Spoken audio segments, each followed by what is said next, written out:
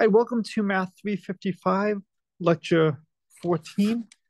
And so this is, I think, the hardest lecture of the semester, not because of the content, but because we've just had a 2-week spring break. And it is always, very jarring to come back after being gone for so long. And this is why I deliberately adjusted the course so that we finished chapter 5 right before here. We're starting something new. And I really didn't want you to be doing too much reading beforehand so we can, ease back into things today and try to think about what is the right way to define certain operations. And, again, most of you are not going to become professional mathematicians working in academia. Most of you are not going to use most of this material. What are we getting out of a class like this? It's how to think about problems. And one of the biggest things is trying to decide, what do we want to study? What's a good thing to investigate? And that's one of the big themes of today. And I think Silverman does a really nice job in the text of going through an example and trying to figure out, when can we define things? What kind of additional properties do we need? And so the first thing is to just, recall something from earlier in the semester. As always, G is a group. And whenever we use H, it should be a subgroup. So H is a subgroup of G. We denote the left subsets of G by G mod H, written like this. So we've talked about lots of examples of something like this. All the different cosets have the same size. Whatever the size of H is, they all have the same size. And there's a lot of questions you could ask about this. And so can somebody give me an example of a set and a subgroup where we might want to form these cosets?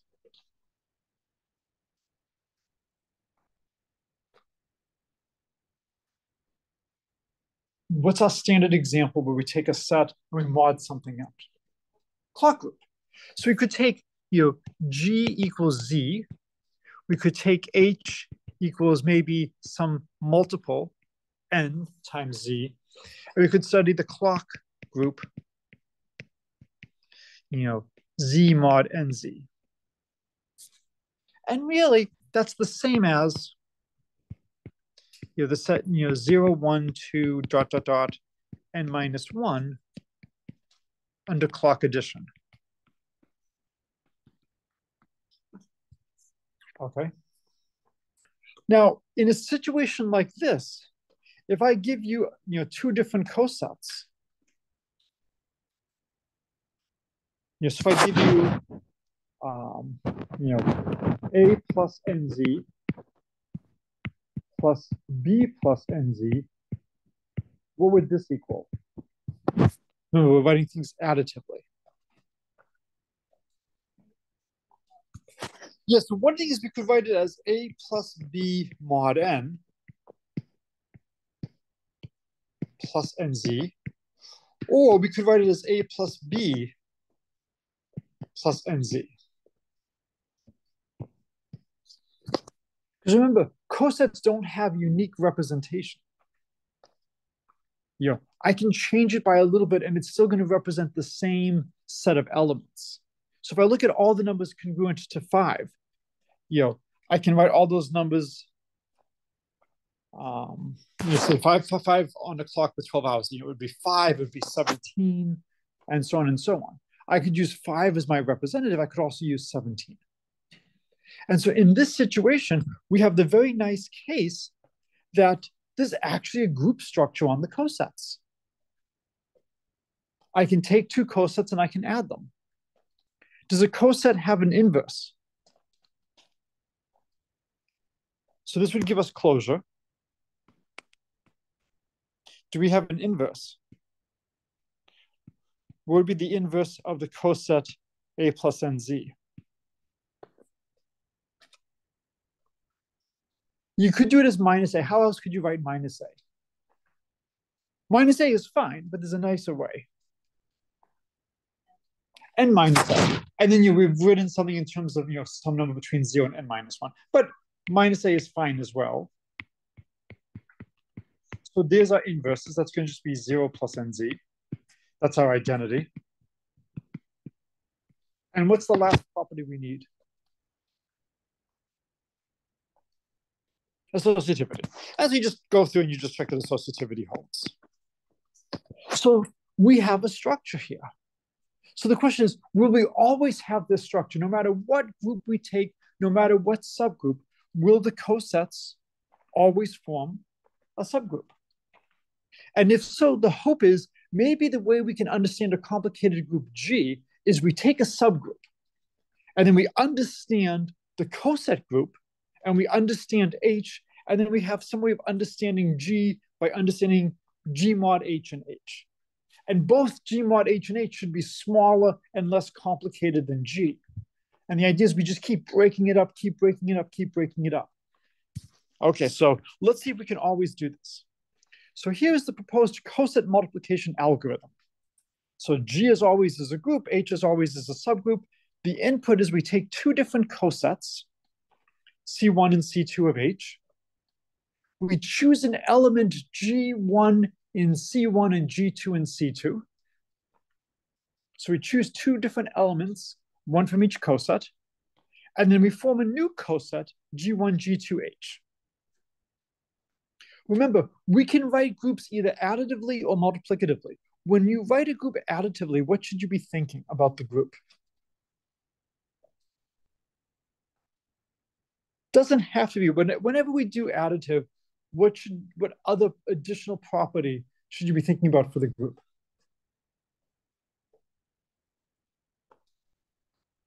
So this is a property that not every group has, but it's wonderful if it has it. I'm sorry, no, every group has an inverse. Commutative, abelian. So whenever we use the plus sign, you should be thinking it's probably abelian, it's probably commutative. Most groups may not be abelian. So in general, we'll use multiplication when we don't know. And so here we're just writing everything multiplicatively. Really, there's a binary operation and I need some way of representing it. For the last one, we just used addition because it was the standard clock group. So here is a proposed way to form a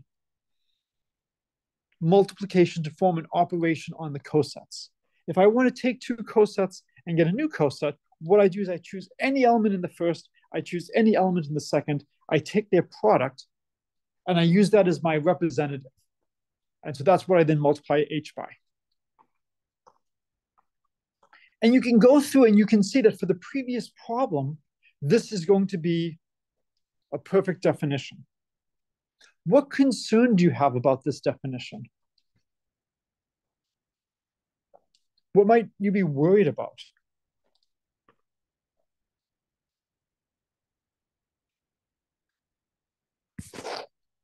So you have any concerns?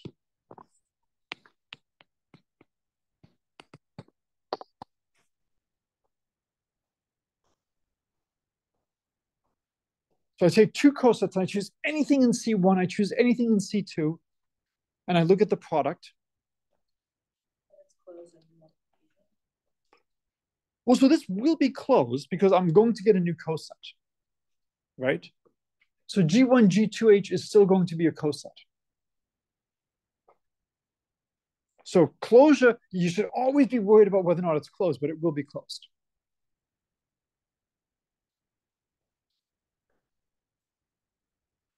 For which we're calling C1 times C2 to be G1, G2H, where G1 was in C1 and G2 was in C2. We chose some element in the first, we chose some element in the second. Yeah, what if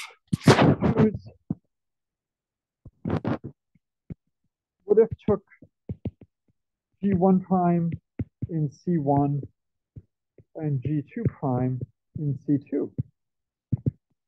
Is G1, G2H equal to G1 prime, G2 prime H? It would be terrible if that were the case. Because then if I want to multiply cosets, I mean, what we're really trying to do here, morally, if I have G1H times G2H, I want to say that that equals G1, G2H. I just put the two G's together. But the problem is if I have, say, G1 prime of H and G2 prime of H, and these are the same, this would then be G1 prime, G2 prime of H. Are these the same? So just because these cosets are the same, when I'm doing my multiplication like this, I might not actually get the same coset back. Can you give me a condition where you definitely will get the same coset? Maybe if you can't prove it, what's your intuition thing? What might be a good condition on G or H that might make everything work out? If G is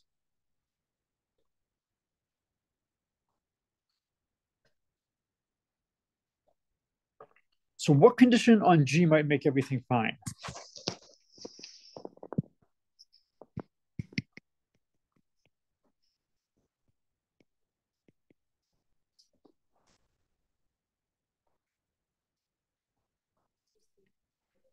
So that's really restricted, but if G is the identity, everything is fine. So how can you generalize G as the identity? What kind of property might be good, which might make everything work out with all the multiplication? You don't have that many properties for groups to have beyond the basic definitions. In your dream world, what property would you want your group to have? Abelian. So okay if G is commutative.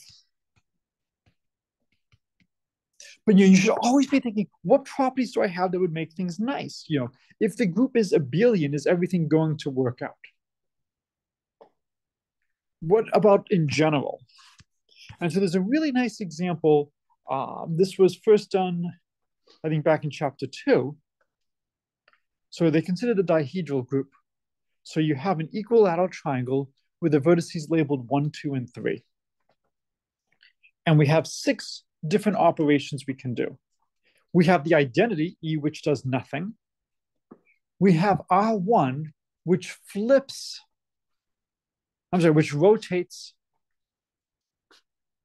120 degrees. And it sends 1 to 2, it sends 2 to 3, it sends 3 to 1. We have R2, which rotates 120 degrees the other direction.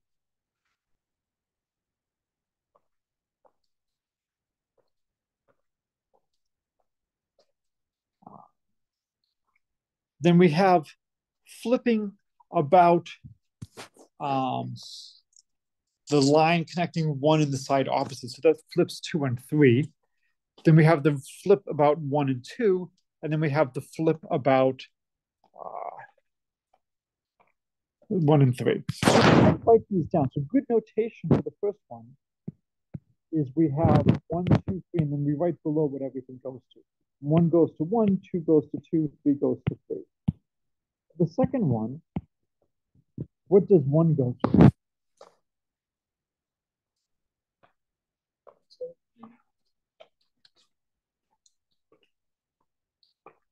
So what do we think 1 goes to?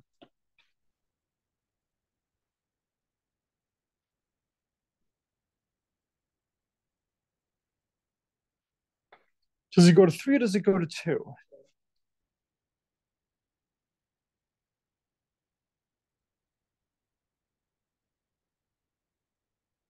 So initially 1 was supposed to be in the bottom left, right?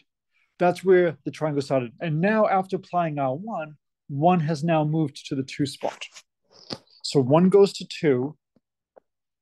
2 now goes to the 3 spot. And 3 goes to 1.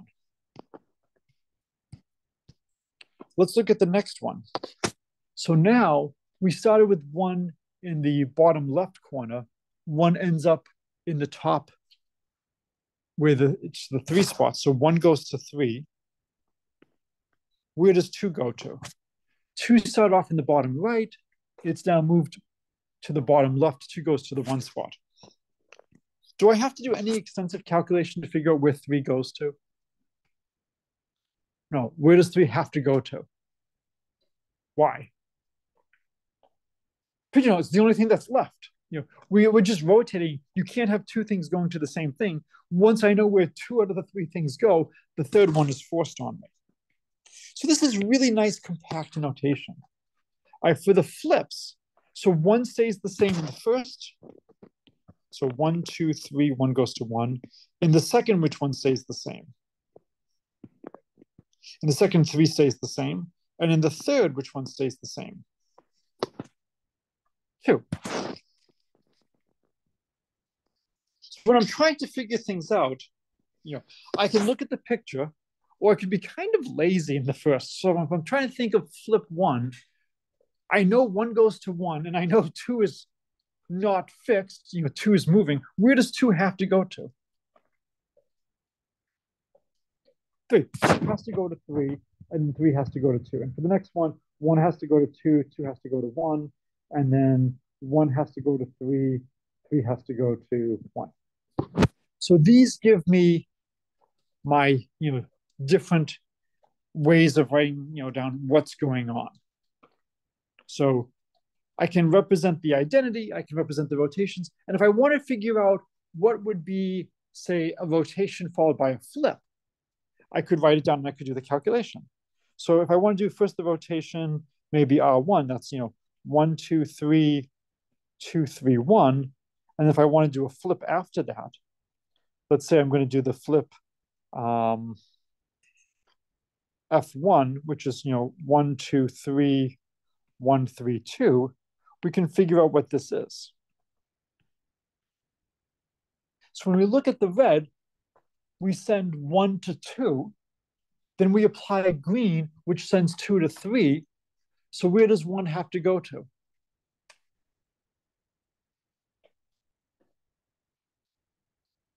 It has to go to 3. If we look at the second element 2, well, the red sends 2 to 3, the green sends 3 to 2, so 2 just goes to 2, so then 3 goes to 1.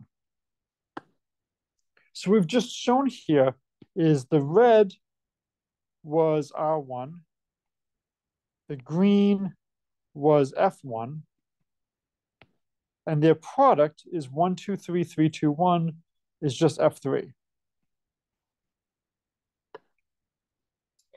So we can go through and we can figure out what all the different multiplications are. Okay, this is just roll up your sleeves and do the calculation. I strongly urge you to go through and play with examples like this. The more brute force calculations you do, the more you're going to understand what's going on. And we can go and we can try to figure out what happens as different elements in each element. Do you think that this group is commutative? Is like flipping and then rotating the same as rotating and then flipping? Well, let's check. Let's do things in the opposite order. Let's do, we'll do the rotation second, and we'll do the flip first. So we have 1, 2, 3, 1, 3, 2. And then that'll be F1, be R1 over here. And then let's see what we would get. So now 1 goes to 1 in the green, and then 1 goes to 2. That's already enough to show that it's not the same. Right? I don't have to do anything further. I know it's not the same. But let's keep going. 2 goes to 3 in green, and then in red, 3 goes to 1. Okay, so then 3 has to go to 3. So I've now got the flip that flips 1 and 2. The one that flips 1 and 2 is F2. So it's not commutative. So this is a great example of a non-commutative group. So again, you should have examples at your disposal that you can use to test things. If you only test things on groups that are commutative, well, it might be the case that it only works when your group is commutative. You want to test things on a group that's non-commutative. This is the simplest one that you can really think about. And we see that F1, R1 is not the same as R1, F1. And maybe that's going to cause some trouble. Okay, so it turns out that for all cosets, C1 and C2 of H, for all pairs of elements G1, G1 prime, and C1, and for all pairs of elements G2, G2 prime, and C2, we want G1, G2, H to be the same as G1 prime, G2 prime of H. If something like this is true, then we will be in a situation where we can define coset multiplication. The way things are right now, unfortunately, it's not enough to just say um, that we take a representative. And so I will leave you to look at the book. So read example in book.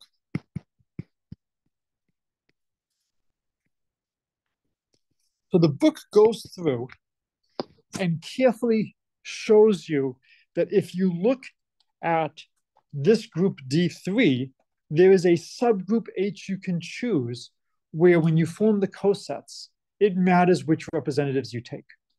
If people want me to do that in class, email me and I will split and I will make Thursday where one class is we do examples and one class we do theory. If you don't want me to do that, don't email me. Okay. So it's a question of, can you read the book and follow the example? If you can't, that's great. I'm not going to spend time on it. If you want me to go through and do the details, I will. But if you go through and just do the multiplication out, you will see that unfortunately it matters which coset representatives we take. All we have to do is find one example where this breaks down to know that we're in trouble.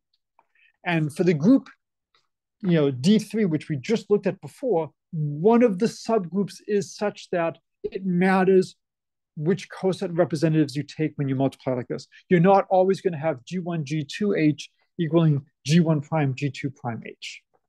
So then the question becomes, what condition must we impose on the subgroup H so that it doesn't matter which representatives we take?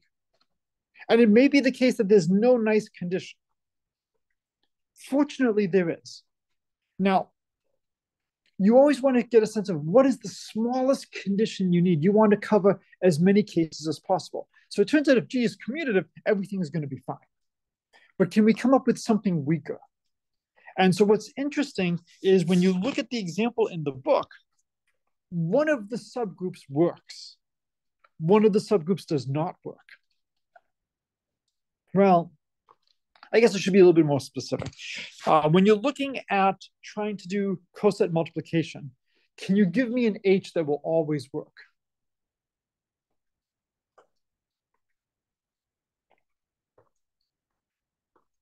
The identity, right? And there's another H that will always work. Everything, right?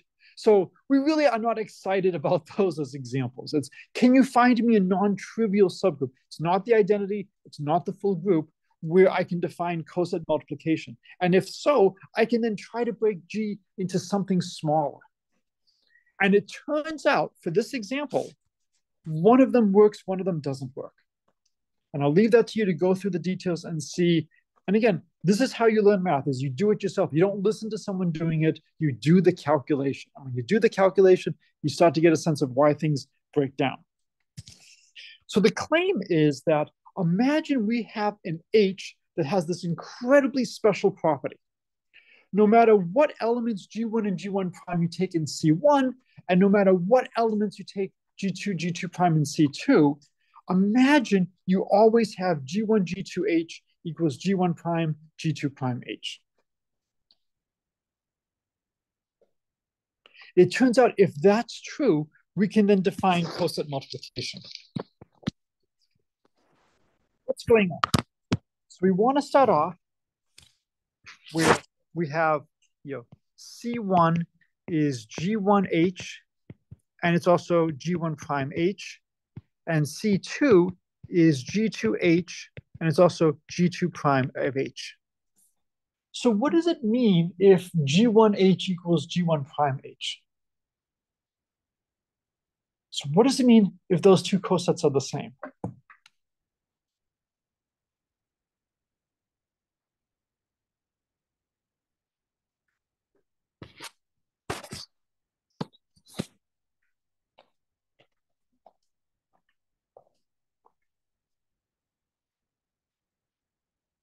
So what would it mean for two cosets to be the same?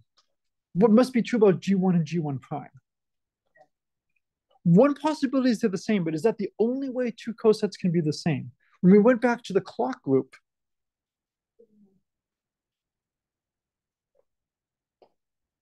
so when let's say we have 12 hours, and I look at the coset, 5 plus 12z. What's the same as 5 plus 12z?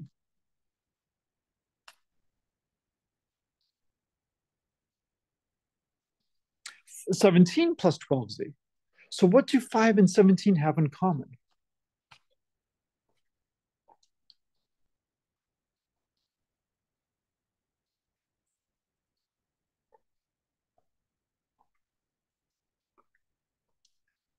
So what do 5 and 17 have in common on a clock with 12 hours that 5 and 13 don't have in common?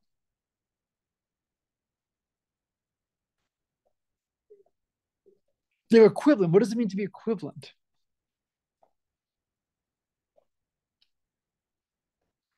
So when are two numbers equivalent on a clock? The remainder, yes. The remainder is the same. They differ by an element in H. So over here, if I tell you G1H equals G1 prime of H, what does that mean about G1 and G1 prime? They differ by an element in H. So there exists an H1 in H such that G1 equals G1 prime H1. There exists an H2 in H such that G2 equals G2 prime H2.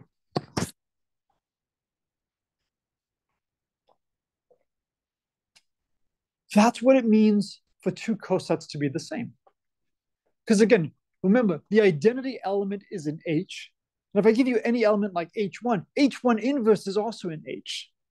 So if I multiply big H by little h, I just get back big H. We've seen this before. So two cosets are the same if and only if they differ by, they're representative, having this extra factor of something from H. We want G1 G2H equal G1 prime G2 prime of H. And that's going to be the same. G1 is going to be G1 prime H1, and then G2 is going to be G2 prime H2.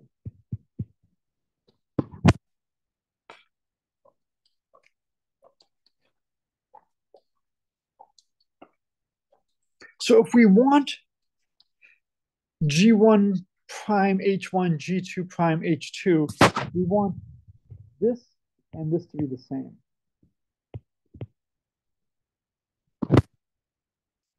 Well, do they have to be identical?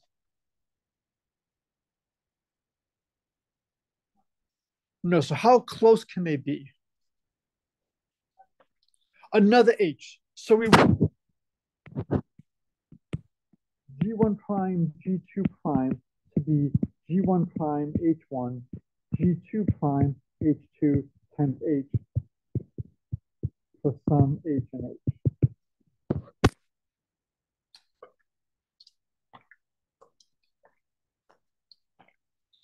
And so the goal is to try to figure out,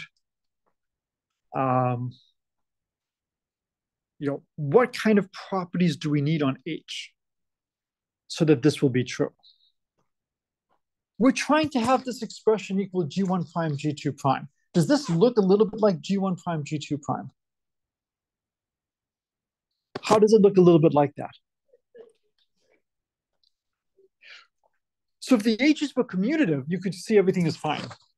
So here, it's okay if commutative. So as a nice aside, we've now just proven the claim earlier that if G is commutative, everything is fine. And in fact, I'm sorry, if G is commutative, everything is fine. Actually, all we need is that H is the center of G. So the center is everything that commutes with everything else in the group. And so if you take the center, you would be fine. If the group is abelian, then everything's in the center. So, okay, if H equals the center. But when we look at this, we want to have G1 prime, G2 prime equals G1 prime, H1, G2 prime, H2, H for some H. Does the first expression look a little bit like the second expression? Do they have anything good in common? So do they both start off with G1 prime, G2 prime? They both start off with G1. What would you like the second one to have next? So let's just write this as we want G1 prime, G2 prime equals G1 prime, G2 prime. Can I just put a G2 prime there? I can't just put in a G2 prime, right? I'd like to. I'd love to just put in and just shove in a G2 prime, but I can't. What could I do that would allow myself to put in a G2 prime? I could put in G2 prime inverse. That's legal. And now this over here is going to be G1 prime, G2 prime. And then I'm going to have G2 prime inverse H1 G2 prime H2H. This is in H. If in H, we win. So if G2 prime inverse H1 G2 prime, if that's in H, we're going to win. Because then, yes, we will have G1 prime, G2 prime is G1 prime, G2 prime times something in H. So what I hope you're seeing is that we're coming to a natural condition. We want the coset multiplication to be independent of the choice of representative. So we say, okay, well, we've got G1H for one of them, we've got G1 prime for the other representative. And then we do the same for the second coset. And we look at what would be a condition that would guarantee that the products would be the same, no matter which representative we take. I am not saying that this is the only condition that works. I'm saying if this condition held, then we would be in good shape. So what we're saying is, imagine you have a subgroup H with the wonderful property that no matter what element you take, G2 prime inverse H1 G2 prime is in H. So the condition is we want for all G in G, for all H in H, G inverse HG to be in H. That is a really nice condition. And if that's true, then coset multiplication is well defined. So is everybody comfortable with this? Does anybody have any idea which subgroups have this property? No. But we've at least extracted, if this property holds, then we can define coset multiplication. Yes. And we will see the name extremely quickly.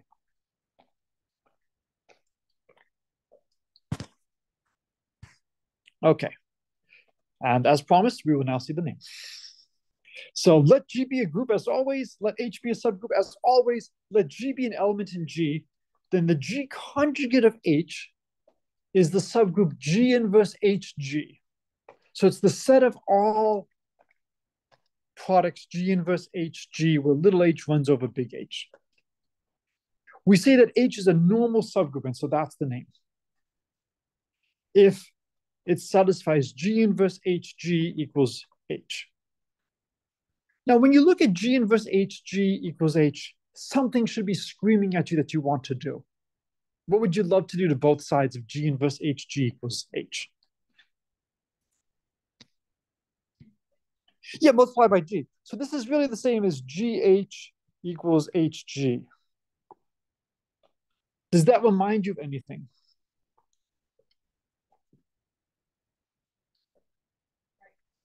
So the right coset is the same as the left coset. But what property does this kind of look like? It looks like commutative. Commutative means if I give you any two elements, it doesn't matter the order in which I multiply them. Is this saying that the group is commutative? No, but it's measuring how close to commutative it is. How much does it fail by? It's not saying that you can switch the multiplication, but it says when you multiply, you're only going to be off by an element in H when you multiply elements in H by anything in G.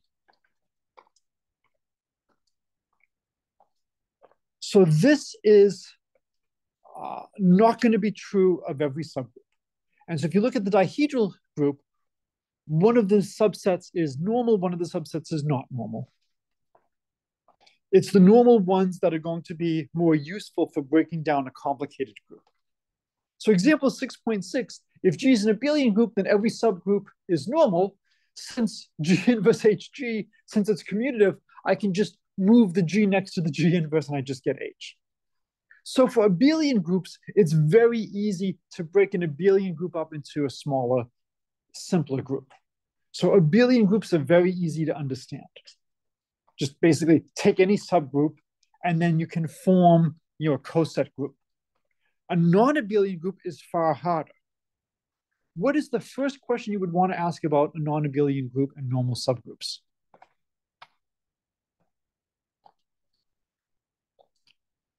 So what might you want to know?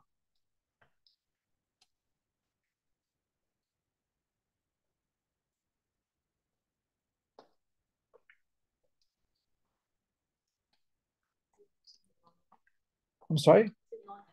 So is there a normal subgroup? Can you give me a normal subgroup of a group G?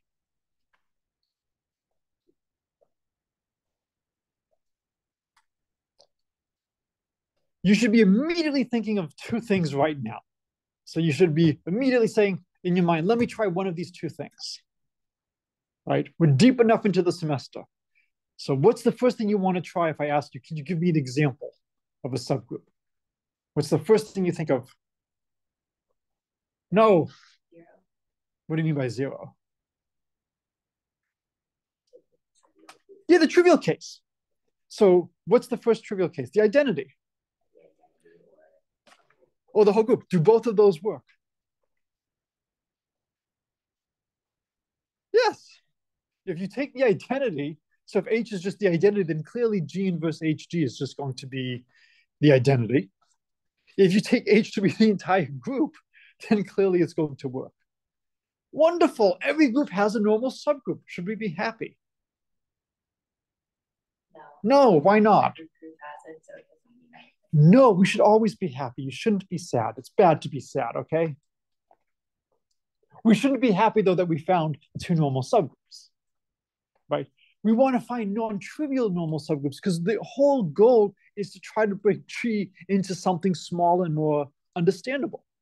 And so if we can understand G mod H and H, we then use that to understand G. Well, if H is all of G, then G mod H is just the identity. It's a trivial breakup. Similarly, if G is the identity, then G mod H is just G. And again, it's a trivial breakup. So the only time that this is going to be useful is when we have a situation when we have a non-trivial normal subgroup. So that's what we really want to find. So the question is, does every group have a non-trivial normal subgroup?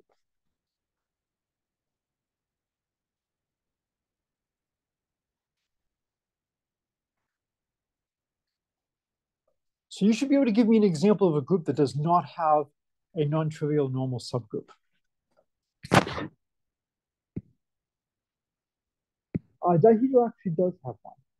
So what's one way to make sure you can't have a non-trivial normal subgroup?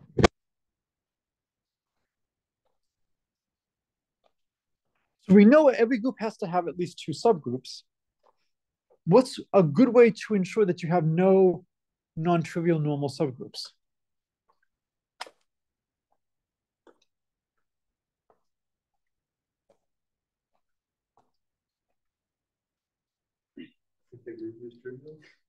What does it mean for a group to be trivial?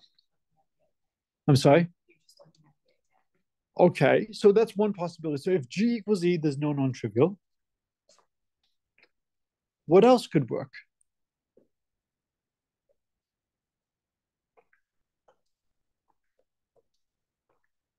So if you want to have a non-trivial normal subgroup, what must you have? You must have a, I'm sorry? If you want if you want to have a non-trivial normal subgroup, what must you have if there's even a chance to have a non-trivial normal subgroup?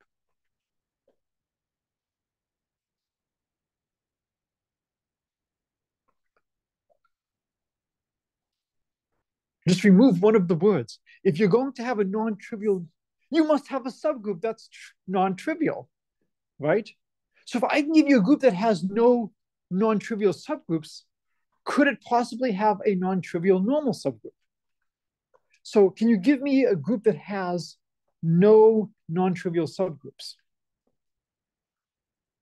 Okay, which cyclic group?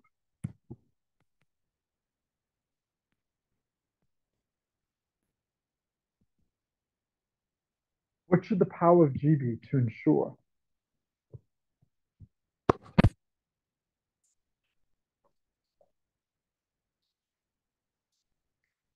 So we're looking at a cyclic group. When will a cyclic group have no non-trivial subgroups? If it's a prime, excellent. So P is prime. So this has P elements. So by Lagrange, no non-trivial subgroups. If I gave you G equaled E G squared all the way up to, say, G to the 11, then we could have, E G cubed, G to the 6th, G to the 9th. We could have E G to the 4th, G to the 8th. We could have E G to the 6th. And I forgot E G squared, G to the 4th, G to the 6th, G to the 8th, G to the 10th. So here I could have lots of different subgroups. So we definitely have an example of a group G that can't be broken up any further. And so one of the big questions is always going to be, when can you break up a group into smaller groups to try to understand? This cyclic group, it's good to know this as an example, but this is kind of a trivial example in that the group has no non-trivial subgroup, so it clearly can't have a non-trivial normal subgroup. I want to find an example of a group that has non-trivial subgroups, but doesn't have any non-trivial normal subgroups. And if I have something like that, then I'm in trouble. I can't maybe break it up any further. Okay, so the next one is if we have a homomorphism of groups. So what does it mean to be a group homomorphism?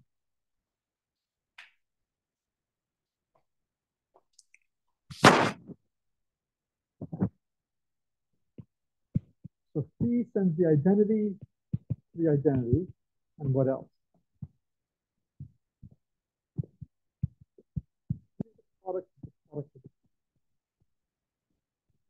We have a group homomorphism. Then the kernel of phi is a normal subgroup of G. So this gives us actually a way to find some normal subgroups. Remember, we're trying to find normal subgroups so we can break things up. Here is a way. Try to find a group homomorphism between G and G prime, and then the kernel of this is going to be a subgroup of G. So let's prove this. What do we have to do to prove that it's a subgroup? Closure. My favorite to prove first. So let's say phi of G1 equals phi of G2 equals E prime, and phi of G1, G2 is phi of G1, phi of G2 is E prime times E prime is E prime. It's closed. What about associativity?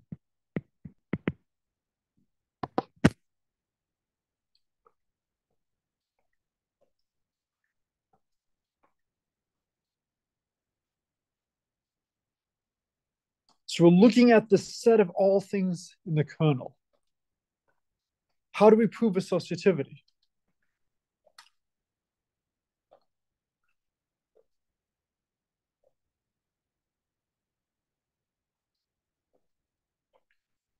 So this means we have to show, if G1, G2, G3 are in the kernel of phi, then G1, G2, G3 is the same as G1, G2, G3.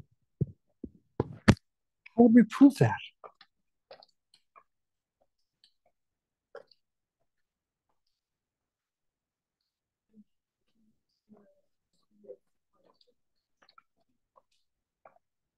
So, but how is that going to show G1, G2 times G3 is the same as G1 times G2, G3? You're making the proof too hard. Where do the G's live? They live in G. What do we know about big G? It is a group. So what's the word that we want to use here? It's inherited. Right?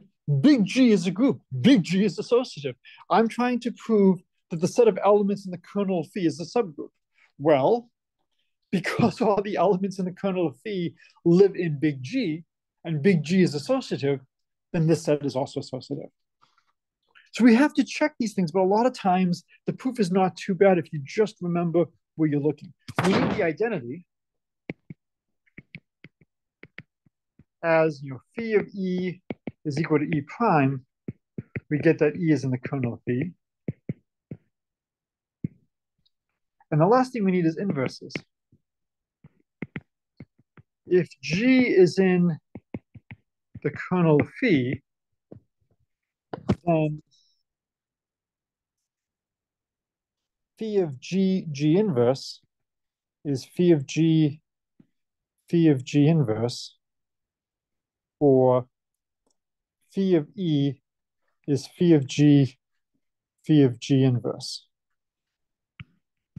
But phi of E is E prime, therefore we get E prime is phi of G inverse. So phi of G inverse equals phi of G inverse. We have to be careful where you put the parentheses. So phi of G whole thing inverse is the same as phi of the quantity G inverse. But we're assuming G is in the kernel of phi. As G is in the kernel of phi, that gives us E prime is E prime phi of G inverse. So phi of G inverse also is E prime. We actually, I believe, proved that the kernel is a subgroup a long time ago. But since it's been a while, it's not bad to just redo the proof. So this is the proof that it is a subgroup. Now, what do we want to do? We now want to show. So this shows the kernel of phi is a subgroup. Now we want to show normal.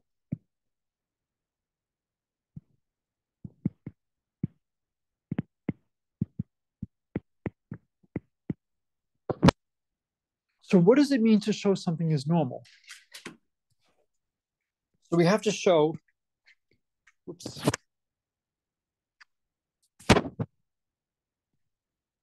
So for all G and G,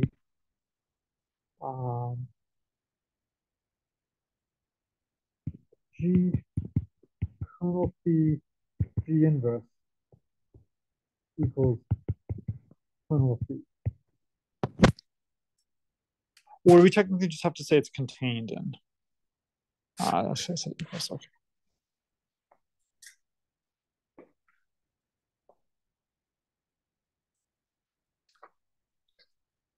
So how would we show that G kernel phi G inverse is equal to the kernel phi? We have to do two inclusions, right? We have to go in two directions.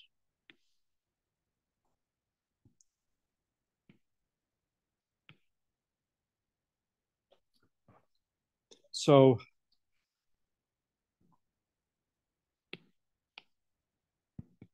let H be in the kernel of phi, then phi of G inverse H G is phi of G inverse phi of H phi of G. What does that equal?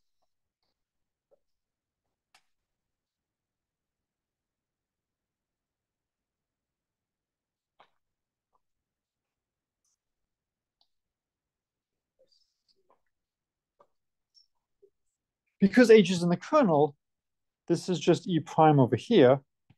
So this is just phi of G inverse phi of G, which is phi of G inverse G, which is phi of E, which is E prime. So we get G kernel of phi G inverse is a subset of the kernel of phi.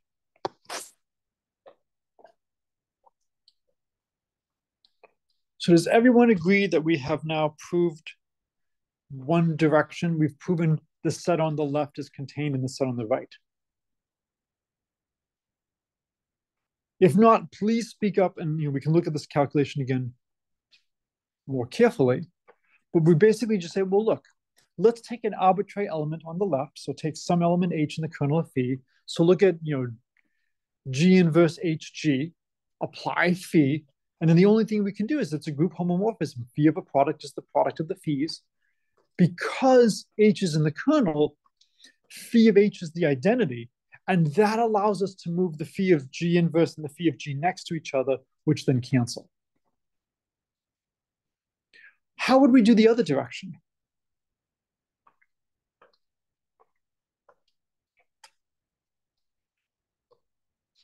How would we show that the kernel of phi is contained in here?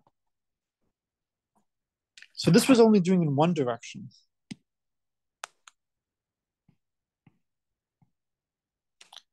How would you do the other direction?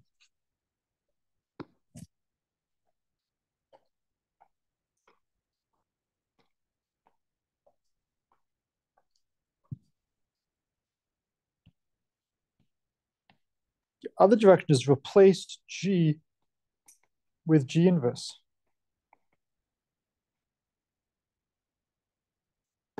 So if you think about it, if you're trying to show that this left-hand side, G kernel of phi G inverse equals kernel of phi, I have to show the left is contained in the right and the right is contained in the left. Well, if I want to show that the right is contained in the left, I could multiply by G inverse on the left and then G on the right. And then that's the same as then showing that G inverse kernel phi G is contained in the kernel of phi. Let me add a piece of paper.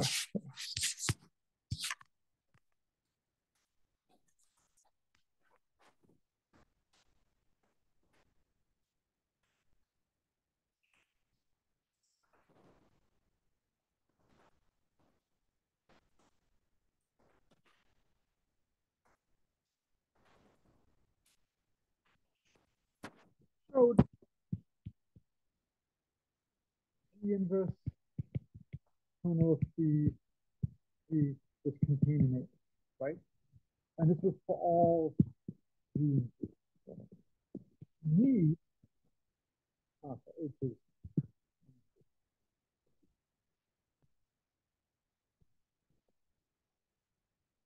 need G inverse kernel of phi G contained, right? Does everyone agree that that's the other direction we have to do? Yes.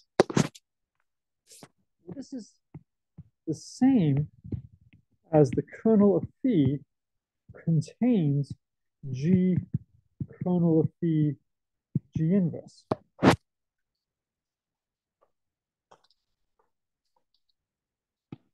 So just use this with G inverse for G. The first equation holds for any element in the group. So if you want to do this, apply this not to the element G, but to the element G inverse. So that yields G inverse kernel phi G inverse is contained in the kernel of phi, or G kernel of phi G inverse is contained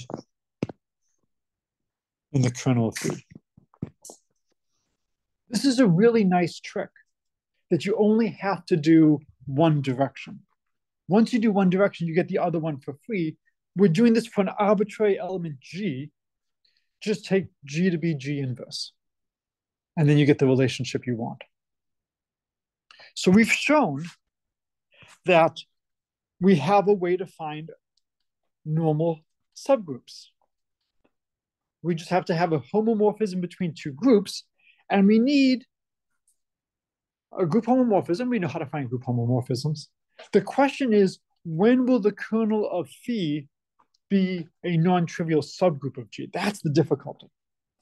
This will definitely give us examples, but it may not give us, the example we want.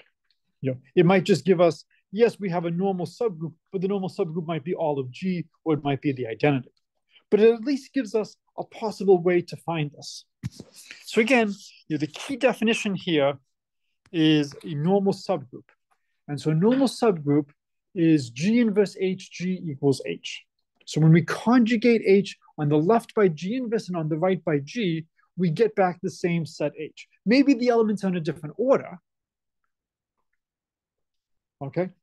So this is one of the key properties in group theory is, a subset that is not just a subgroup, but a normal subgroup. Okay. So the next one is let G be a group, H is a subgroup. If G inverse HG is contained in H for all G and G, then H is a normal subgroup. It's enough to check just one inclusion. We actually just did that a moment ago. And again, this should remind you a little bit of linear algebra, that class you remember so well, where if you want to prove something is a subspace, you just show that if I give you any two scalars A and B and any two vectors V and W, AV plus BW is in the set. Yes? All right, a little off topic. Will there be a normal subring as well? It reminds me a little bit of an ideal. Right. And so we will eventually get into special types of ideals in rings. And you're just, similar to the idea of we want subgroups that have good properties, we will want ideals that have good properties. And unfortunately, the intuition we have from numbers doesn't generalize as well in rings. So in numbers, we have unique factorization. Not all rings are going to have that, and things are going to get much worse. And there's going to be a difference in rings between what's an irreducible element and what's a prime element. Whereas in integers, they're the same. And this is, it's a great question. This is sadly something that happens all the time.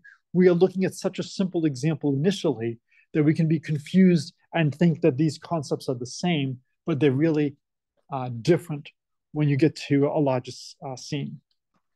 So the next one is for all G and G, the conjugate set G inverse HG is a subgroup of G.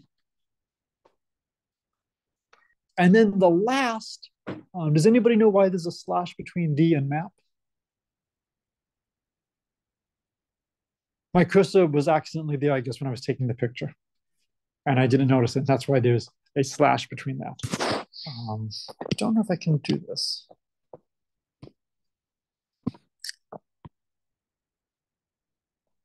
Yes, I can. So I can just write over it in white. Excellent. So for all G and G, part C, the map H goes to G inverse HG, defined by sending H to G inverse HG as a group isomorphism. In particular, if H is finite, then H and its conjugates all have the same number of elements. So we've already proved A. For B, we want to show that this is a subgroup. How do you show something is a subgroup?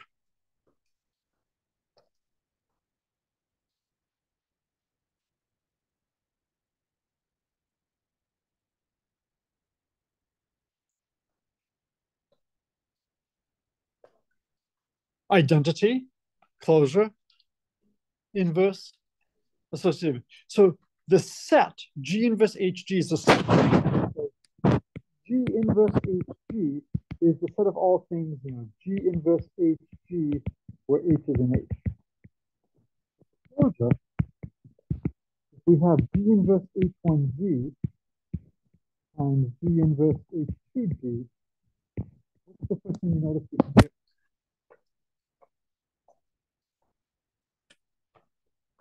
So you have G inverse H1G, G inverse H2G. What can we do? Yeah, what's true about G inverse? It's the identity. So this just becomes G inverse H1, H2, G, which is in G inverse HG. So if we start off with something in G inverse HG and we multiply by something in G inverse HG, we get something in G inverse HG. All the other properties are done very similarly. Okay, I'll leave the rest for you. The rest is similar. What do you think the identity element is?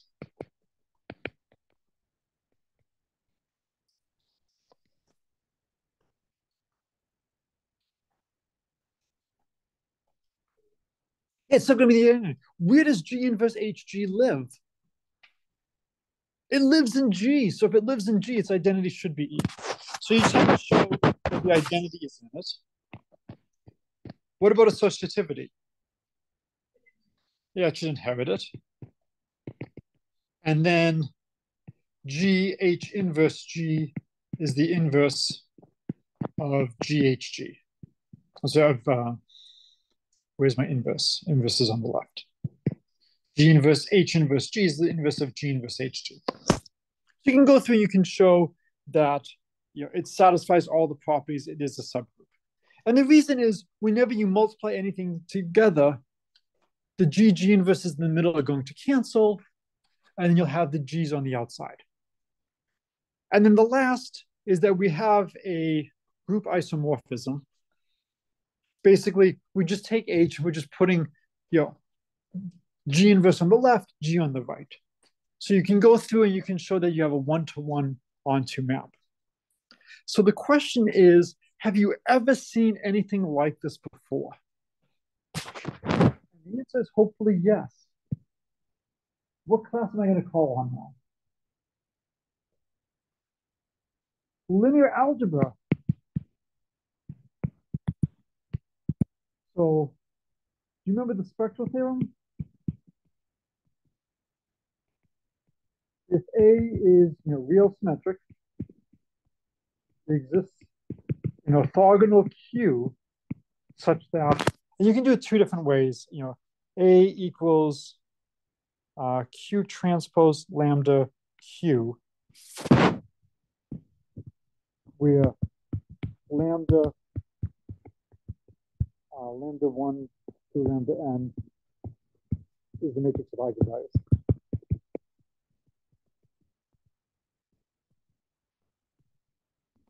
You haven't seen this in linear algebra, just pretend you have so I don't feel bad, okay?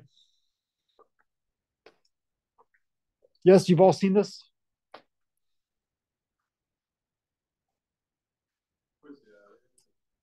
Yes, of course you have. Of course you've seen this because this is one of the most important results in linear algebra, that if I give you a real symmetric matrix, it can be diagonalized.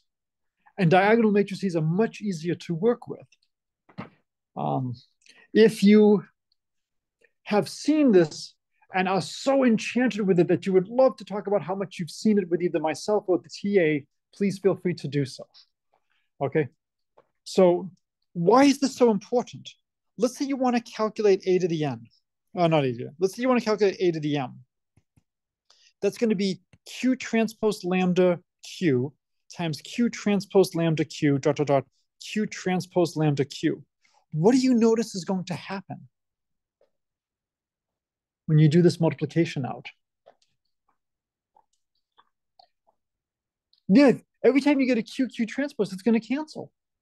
And this is just going to become Q transpose lambda to the NQ. So if you want to calculate a high power of a matrix, if the matrix can be diagonalized, this is actually really easy to do. You give me a diagonal matrix, I want to raise this to the nth power, not a big deal. I can just raise each entry in the diagonal to the nth power. And then I conjugate my Q transpose. What's the relationship between Q transpose and Q for orthogonal matrices? They give you the identity. So what's the relationship between Q and Q transpose? inverse. They're inverses, right? So Q transpose is Q inverse. This is conjugation. And from a computational perspective, if I give you an n by n matrix, to calculate high powers, that's painful. If I give you a diagonal matrix to calculate high powers, that's trivial. So there's a lot of things in linear algebra where systems evolve over time, and the matrix tells you how things evolve. I feel very strongly that you should be able to answer the who gives a shit question. Why are you learning this? Well, here's a great example from linear algebra, where we're seeing this conjugate structure. So why might you want to look at a conjugate structure? Here's a great example from linear algebra. It's much easier to work with this conjugate. Does the universe care how I orient the coordinate axes? Really? You can prove this. You can prove the universe doesn't care. We don't believe the universe cares how we orient the coordinate axes. We'll act under that assumption. That's what we're doing over here when we conjugate. We're taking our transformation and we're writing it in a basis that's easier to look at. So for example, building on your wonderful knowledge of linear algebra, I know you all remember your conic sections. So if I give you an ellipse like this, the equation of the ellipse is x over a squared plus y over b squared equals 1. But I could be cruel, it doesn't normally happen, and I might give you instead an ellipse that's rotated. And you probably do not think of, how would you do this in high school? Well, the solution is you draw new coordinate axes. And here's u, here's v. And in these new coordinate axes, it's u over a squared plus v over b squared equals 1. And then how do we get from xy to uv? We get from xy to uv by rotation. So uv is maybe some rotation matrix acting on xy, where maybe q is cosine theta minus sine theta, cosine theta. And I can actually write this in matrix form. This is really the same as xy and the matrix 1 over a squared, 0, 0, 1 over b squared, xy equals 1. So I'll leave it as an exercise for you to do the details. I can write this down in the standard form in UV space. And then because UV is some rotation times XY, I can expand this out and get a real symmetric matrix. And I can represent this ellipse. It's going to be XY times some matrix A11, A12, A21, A22, XY. I'll get something like that. And that is the general equation of an ellipse with center at the origin. We can actually write it down. And so the goal here is to just show you that the stuff that we're doing in abstract algebra right now, it's actually connected to other math that you've seen. There is a reason why we're spending time on this. And there's a reason why linear algebra is a prereq for this class. Okay, the next thing is let G be a group and H a normal subgroup. Suppose that G1, G1 prime, G2, G2 prime are in G, and they satisfy G1 prime H equals G1 H. So those two cosets are the same. And G2 prime H equals G2 H.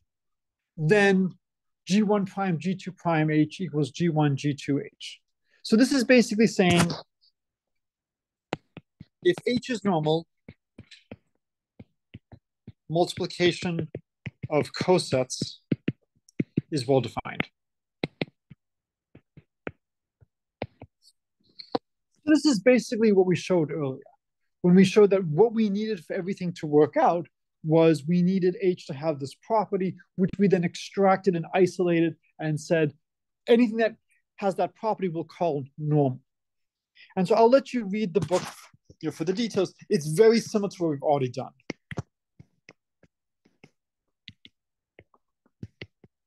Okay. But essentially, it says that if you have a normal subgroup, then multiplication is well defined on the cosets. Okay. So the next one is a little bit more involved. I just want to make sure we get through stating all of these for the next class. So as always, G is a group and H is a subgroup. Now this is where things get interesting. I would probably not use the letter H here. I would use a different letter. Because then I would look down and see, when I see that letter, that it's a normal subgroup. What letter would you use? Yeah, I'd probably use N. Sometimes people use K for normal subgroup. Yeah. But I would use another letter like that to just remind myself that it's not just a subgroup, it's a normal subgroup. So the first is the collection of cosets is a group via the well-defined group operation. We've basically just proved this. That's what the last lemma was doing, that coset multiplication is well-defined. It would be horrible if it depends which representative you use. And that's what we're worried about. The next thing is that the map phi, which sends G to the cosets, is a homomorphism whose kernel is H. And again, this is just go through, and I strongly urge you to do these exercises. If you are having trouble and you want me to do them in class on Thursday, let me know. And again, we can have Thursday as a split class. So if you think about it, what's the identity? Well, when I look at the cosets, the identity coset is just what?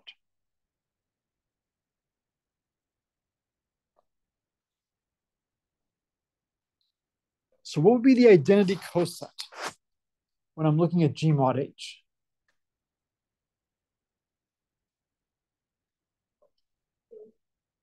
Well, what's the identity coset? You have to give me a coset. The cosets are the form G times H for some G. Which G or which G's give me the identity coset?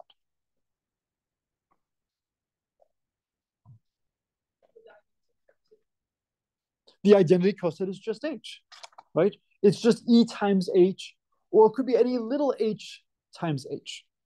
So the second thing is saying that if you look at the group homomorphism, the kernel is H. The only things that get sent to the identity coset are the things that are in H. The next one is, let's say we have a homomorphism between two groups with the property that H is contained in the kernel. Then there's a unique homomorphism satisfying certain properties. So there's a lot of different facts that you should be aware of. And what we're essentially saying here is we may not have an isomorphism, we may not have an equivalence of things initially, but we do if we restrict things. So at a high level, let's consider the function f of x equals x squared. Yeah, this should be back to things we understand. Right? Can somebody tell me what the plot of this looks like? Parabola. So is f from R to R a bijection? What do you think? Is this a one-to-one onto map? No. What property does it fail?